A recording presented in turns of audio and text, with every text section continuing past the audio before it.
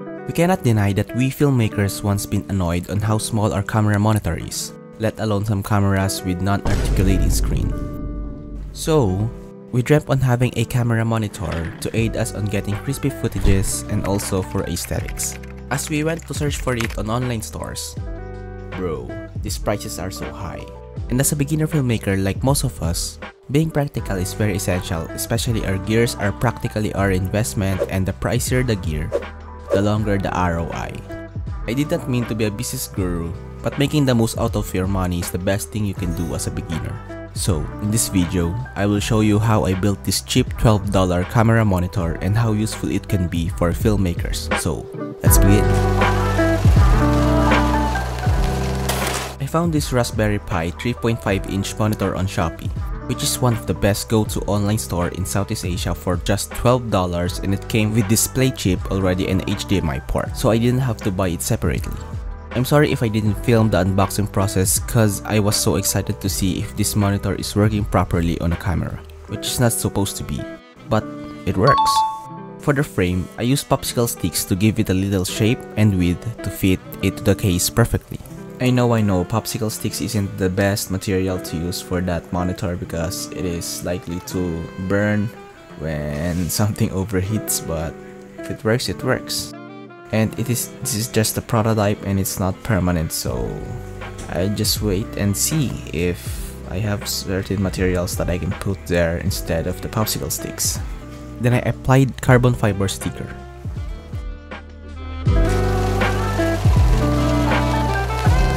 This is one of the most difficult part of this build, which is finding the perfect body for the monitor since it didn't came with the case itself.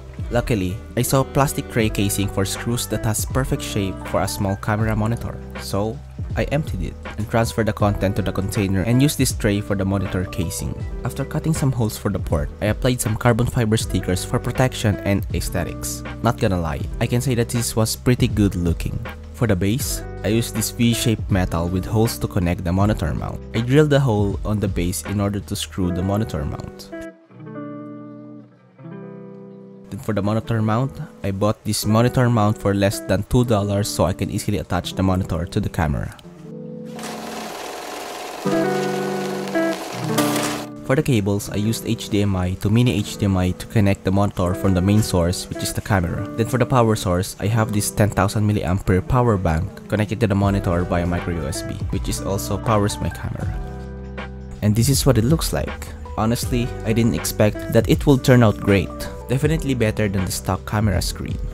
If it is just for adjustable camera screen that you are looking for and you didn't care about the focus peaking, color correction, and other features of camera monitors, this is your best choice. You can buy bigger Raspberry Pi monitors if you wanted to, but for me, I like to make things small and compact, so I choose this monitor size.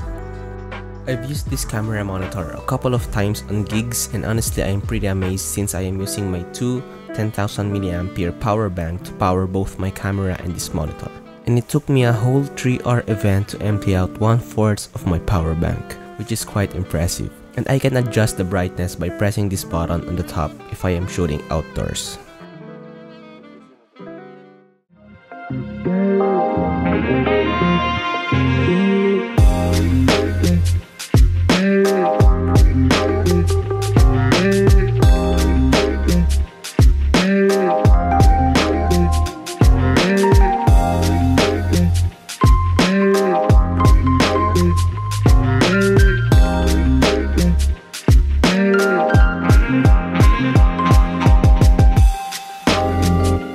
That's it for the video, guys. Kindly like, share, comment, and subscribe to our channel for more videos like this. I'll be reviewing more budget tech and camera equipment in the future, so guys, stay tuned.